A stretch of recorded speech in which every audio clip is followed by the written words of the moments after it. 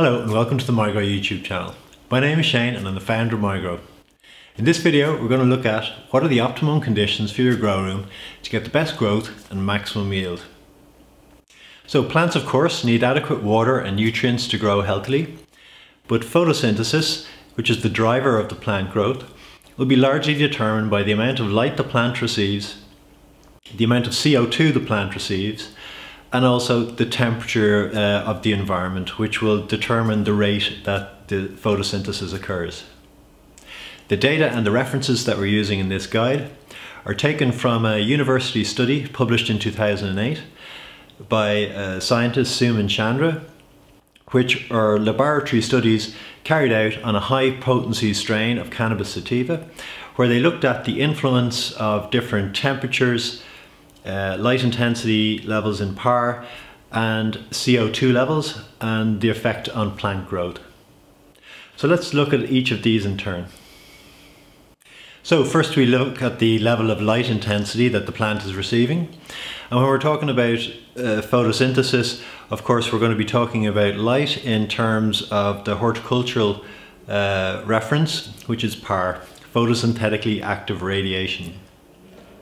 And at power levels up to 1500 micromoles per meter squared per second, you get increased growth rates.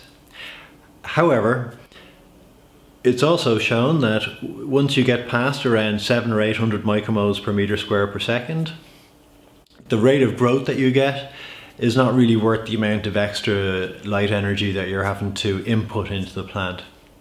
So it's generally accepted that around 700 or 800 micromoles per meter squared per second is the best trade-off between getting maximum growth and not having to use too much energy to get that growth and all the heat and everything else that comes with it. Of course, this is for the flowering stage. In the vegging stage, you would aim to get about 50% of those levels. So somewhere in the region of about 300-350 micromoles per meter squared per second.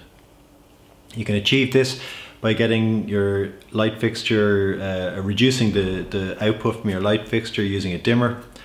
If you're using a number of fixtures, by halving the number of fixtures you're using, or by just raising it about 1.5 to 2 times higher than its optimum hanging height, and this will reduce the intensity directly underneath the light and reduce the light intensity for the vegging stage.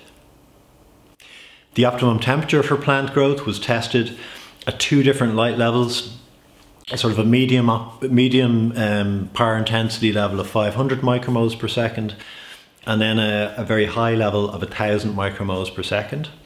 In both instances, the maximum plant growth rate occurred at 30 degrees Celsius and falls off quite significantly whether you're 5 degrees above or below this temperature. Of course, all different strains are going to have different requirements and needs in terms of temperature. Our suggestion would be that a safe band of temperature to operate in would be between 25 and 30 degrees Celsius.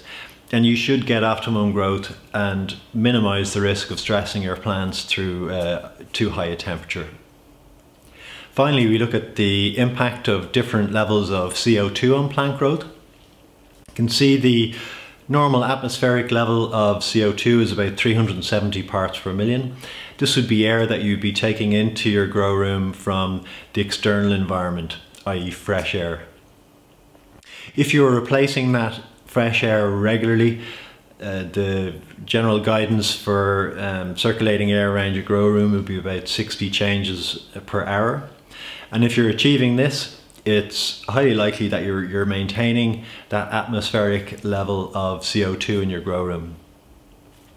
Difficulty with using this system, so drawing fresh air in and expelling it out into the atmosphere, is it's very hard to increase the CO2 level, because if you input more CO2 into the grow area, it's only going to get drawn out just as quickly. And so it's almost impossible to artificially raise CO2 levels. There are a couple of ways of doing it. You can enclose the environment so that the air recirculates back into the grow room or is recirculated around the grow room. And you use a CO2 sensor and some form of adding CO2, some technology such as CO2 bags or burners or CO2 tanks. And you can use this to artificially elevate the CO2 level in your grow room. Another method you could use is to use effectively natural and free sources. So we all expel out CO2 when we're breathing, and therefore in occupied buildings the CO2 level is often raised as much as twice the level from the external atmosphere. This would be normal. And so if you can take air into your grow room from an occupied building, so a house or a workplace, you will most likely be bringing in elevated levels of CO2 into your grow room, which will increase the growth rate. So I hope you have got some useful information out of this guide. If you have any questions or queries, please leave them in the comments below. Please subscribe and take care.